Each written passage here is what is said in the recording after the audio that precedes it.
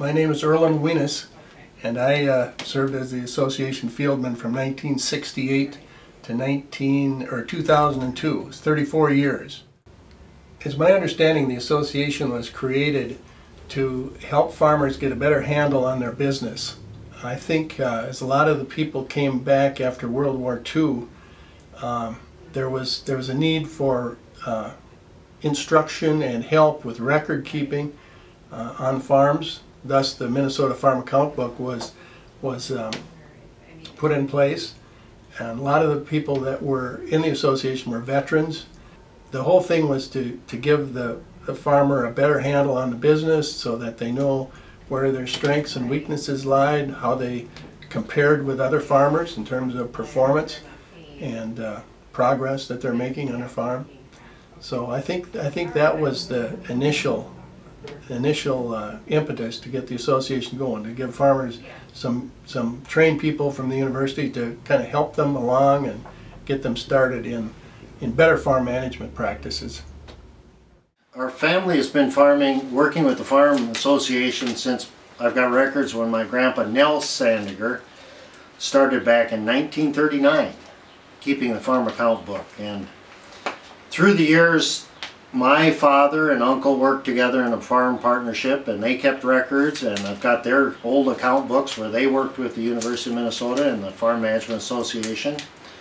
And I've done it, and next generation, if they come on board, perhaps they'll do it too. But it's been a very good program through the years, helping us out, keeping track of our business and helping us make management decisions. And the fact that we work with the university, we get, you know, the benefit of all the economists and specialists up there, and that's really helped us through the years improve our farming operation and keep it going.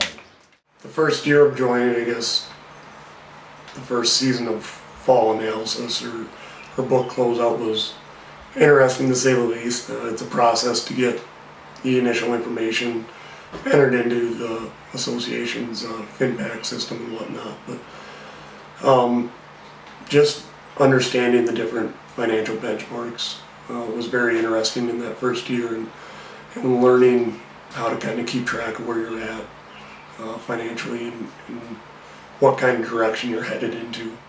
Well, they gave us this, we had this farm account book to keep our records, and we found out that was a very good system to keep track of everything. Otherwise, there's some things you would forget or would go slip through the cracks, you might say.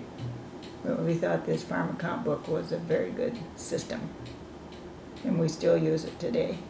When we signed up with the Southwest Minnesota Farm Management Association,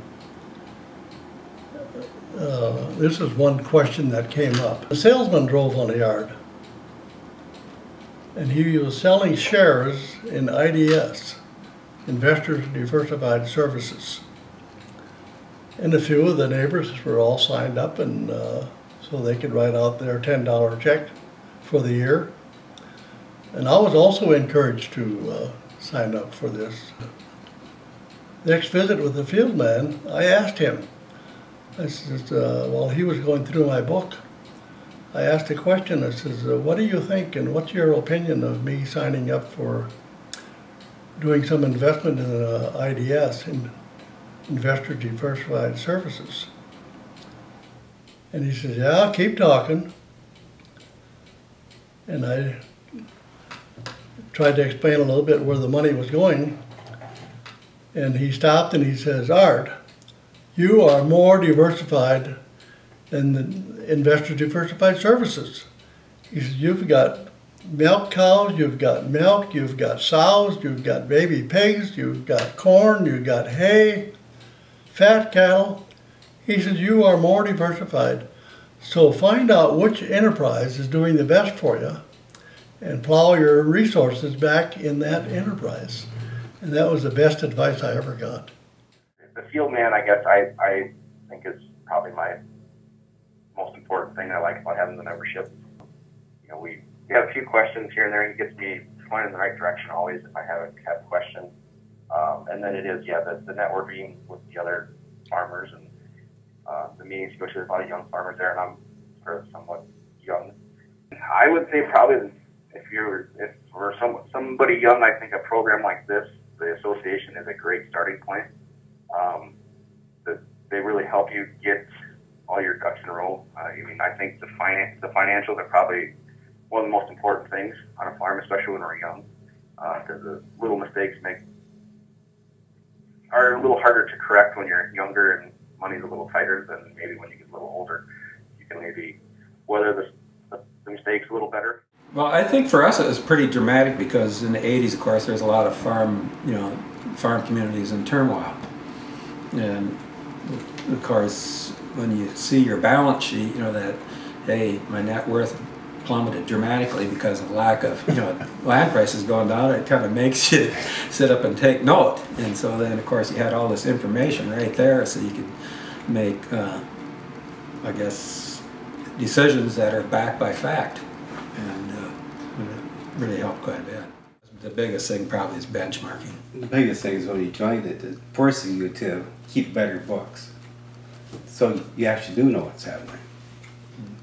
And I cursed about it because I did most of the bookkeeping, and it was always a challenge to try to allocate, keep records of how much hay the cows ate, how much the heifers ate, and you sit there and scratch your head and go, try to keep a thing going in your pocket as to how many bales of hay went where, and but I always thought, it turned out pretty well, and it gave you confidence to know where you're at. Well, and of course, with benchmarking, you're comparing, your operation to your peers.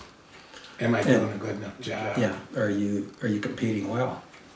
Or what do you have to change or whatever?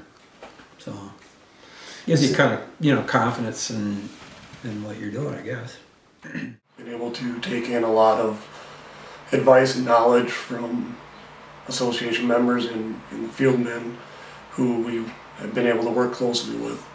And moving forward, I do see a continued benefit in being involved in the association. Well, I guess the biggest thing is just get in there and get after it, And if that's what you want to do, that's what you got to do. You can't be shy about it. Yeah, and you make use of the things that are available to you. For us, luckily we made use of Southwest Farm Management when we decided that that was the thing to do. So I really enjoyed my time with the association. Like I said, I've been in for 3 years, and I plan on staying in as long as the association is going. So it's been a very good experience and very helpful. We've been with the association for 75 years roughly in our family, starting with my great-grandfather, and it's a good program. Helped us out in our farm management, meeting people, working with specialists in the university, and in the future I can see it working along with farmers, and I think it's a great asset to any farm, and I strongly recommend it. We'd like to thank all the fieldsmen that we work with the association, and we'd also like to thank the board members for their time, and we'd encourage them to keep up the good work. From my perspective, tremendously good people in the association. Many of them were leaders in the community. Oftentimes they'd be selected for special mention articles in newspapers and magazines. The wives were excellent cooks. When I first started out, many people told me, "Now stop here for lunch," because then they'd get another half hour of my time. And man, some of the pork chops and the pies and whatnot, that stands out in my mind as being a real highlight. I had about 150 to 70 farmers and their wives to work with through the program. So it was interesting, and it was a great career for me because of the people. They're just top-notch people, and I enjoyed them a lot.